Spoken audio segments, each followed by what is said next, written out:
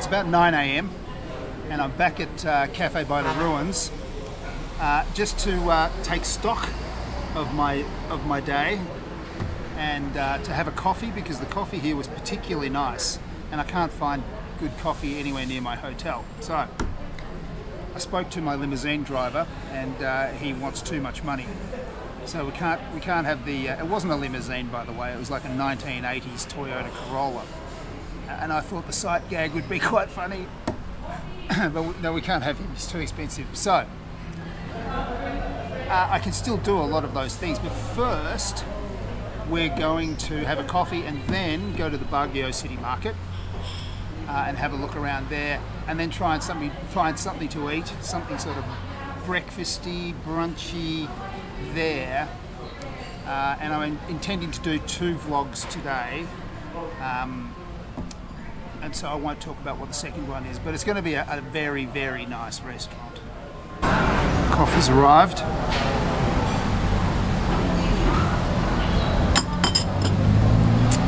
Well, it's a nice coffee.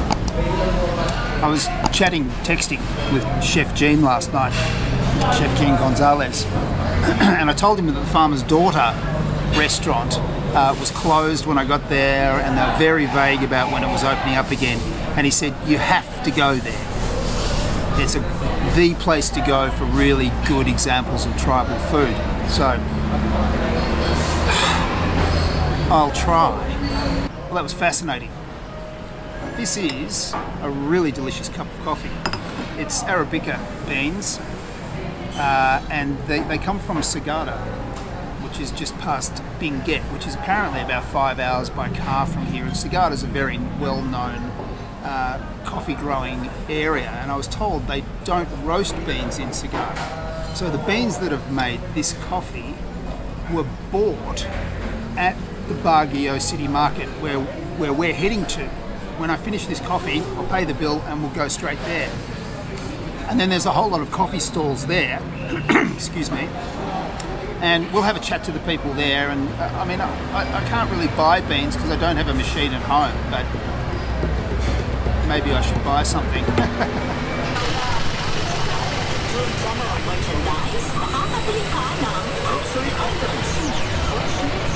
We're on the way to Baguio Market.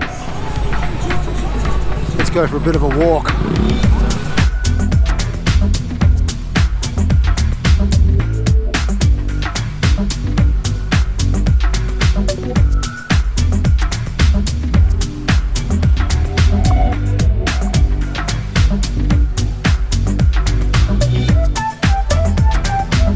So it looks like that's the meat market. And then down here is maybe fruit and dry goods. I think it's a bit more complicated than that.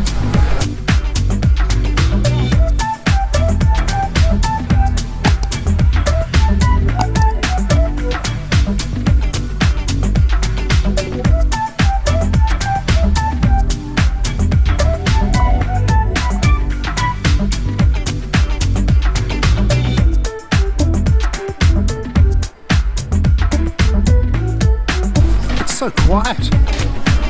That's what it's like when you get away from motorbikes and cars. All of a sudden, peace.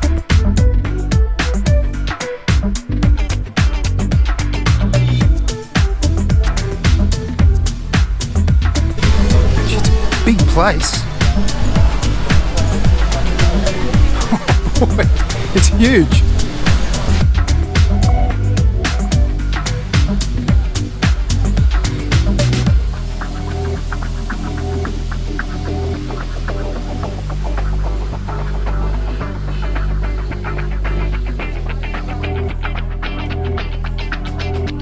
Lost is an understatement.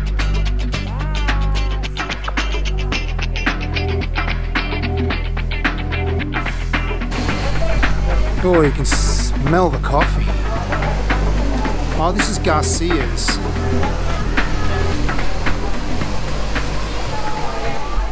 So the guy I was talking to, I didn't get it on video, but the guy I was talking to at Cafe by the Ruins told me about this place. And they source their beans from Sagada, and then they roast them and I suppose grind them for you. And that's where the cafes, I think they're supplying a lot of the cafes. Wow, look at this place.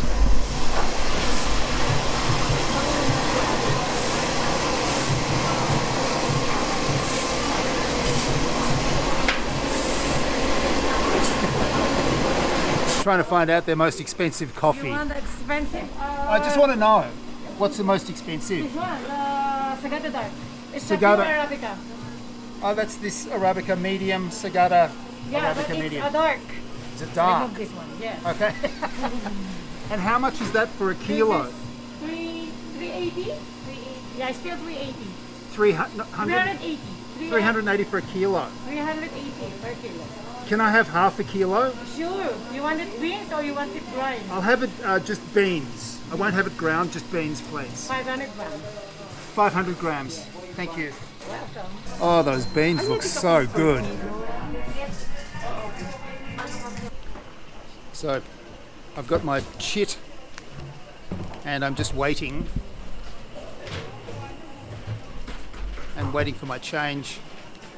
190 pesos, that seems like a very good price for really, really good beans. And I'm assuming that these dark Arabica beans that I'm buying were the ones that were used at Cafe by the Ruins for the coffee that I just had, which was absolutely delicious. Okay, there's my chit, my change. Thank you very much.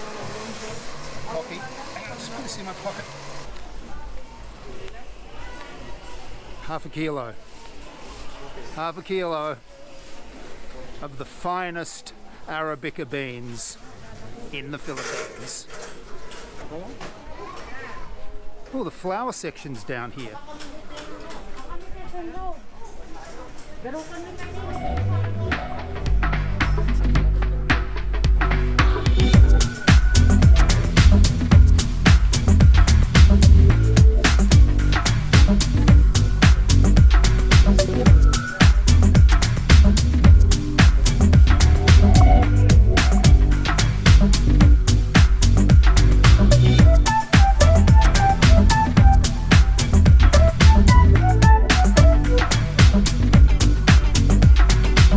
These like blue daffodils. Are they blue daffodils? Yes, sir. Blue? Yeah. How did you do that? Sir. Yep. We soak it in food color. The Wow. original color is white. Yeah, right. Yeah. So, the daffodils are soaked in food colouring. You can make yellow like that, red. Thank you. Who would have thought? I would have believed, without a doubt, that they were blue daffodils, and I would have gone around the world saying to people, oh, in the Philippines they've got blue daffodils.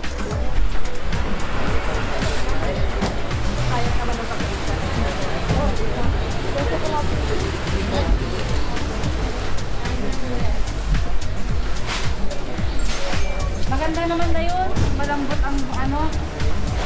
Malambot ang... This is the local red rice. Yes. Yeah? Local red rice. Local rice. And organic rice. Sir. Organic mountain rice. What's the difference between the mountain? Oh, that's brown rice. That's red rice. Different variety lang po, sir. Different variety lang. But it's all. Pero it's the Is this same local? All local? Huh? From Baguio? Yeah. All from Baguio. Benguet rice, Benguet rice. I'd heard about the local red rice, but I'm not going back to Manila after this. I'm keeping going, and my bags are full. I just can't be lugging too much around with me. But I'd like to get some red rice, but I don't know. Yes. Oh, the smell is delightful.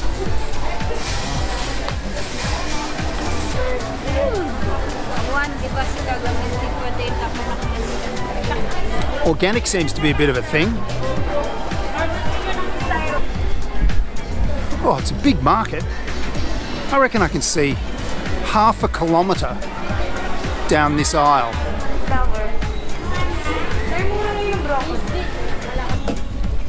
And we've just moved into dry goods.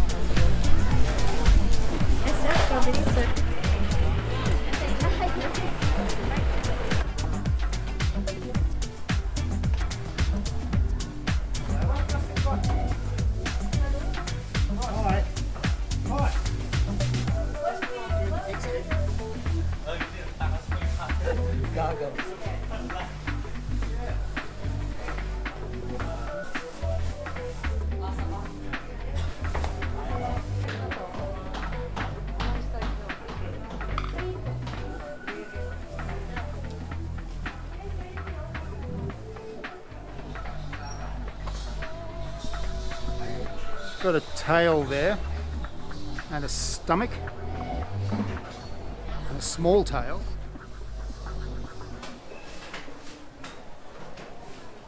This is where Walastic Pares shops.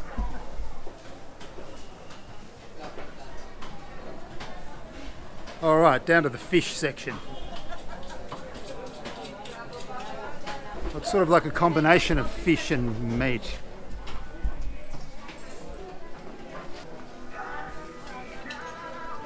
Is it any wonder it's called towel?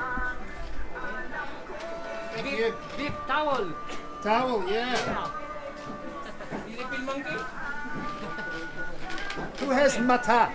Mata. Mata. Eyes. Yeah. Up From the here. inside. Up here. See if we can find some eyes. How much per kilo? Philippine monkey, sir? You have mata? Philippine monkey? Philippine monkey. Down here.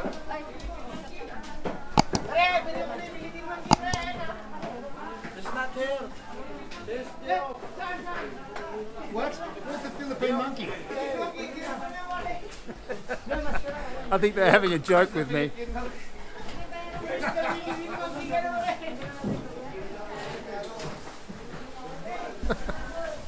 I thought they were serious. Chicken feet. Ay, ilan? Ay. That's a lot of chicken's feet. Oh, this is like a delicatessen.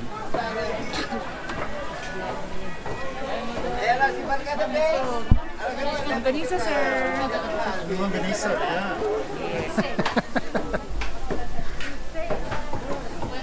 Oh, that guy said Filipino monkey, and I thought, what? They've got monkeys here. But it's a joke. It's like in Australia when we say to tourists, watch out for drop bears. And we tell tourists that the koalas will drop out of the trees and attack them. We think that's so funny. Here it's Filipino monkey. Oh, it's a big market. I'm hungry. I'll go back into the market. You go straight, and there's a lot of restaurant there. Small restaurant. Thank you. Apparently there's restaurants down here. Food stalls, perhaps.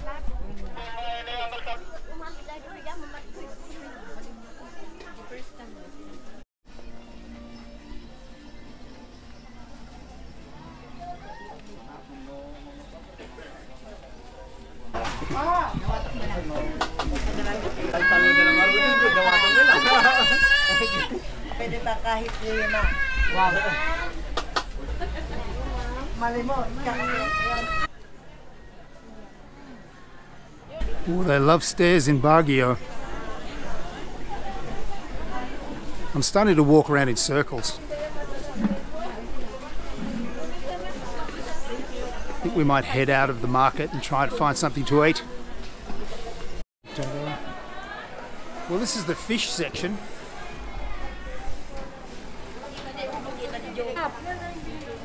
So mussels, 70 pesos for half a kilo. Hello. Hi.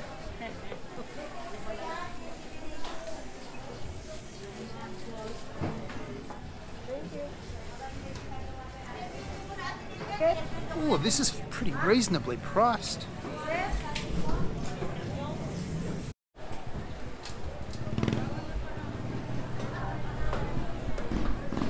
we're out of the market and heading somewhere. I'm running out of battery.